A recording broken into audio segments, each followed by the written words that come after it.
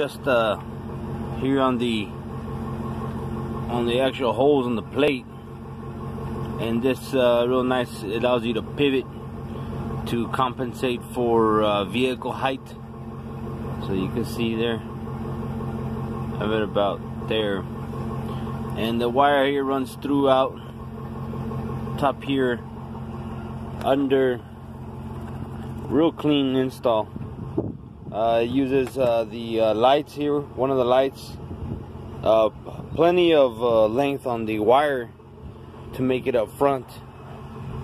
It uses power from your tail light, and so when you engage reverse and then the tail lights turn on, you could, my unit is a Kenwood, also recently installed. I bought the camera along with this unit, and if you have it, even if you were to get it on,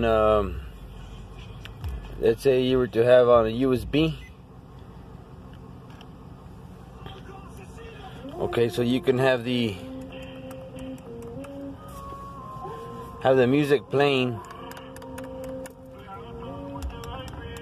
and as soon as you hit reverse,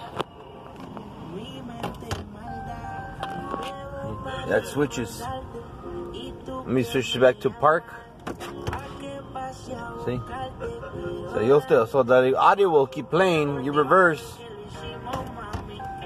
Boom. Yeah, so I recommend. I'm planning on getting this another one for the other vehicle.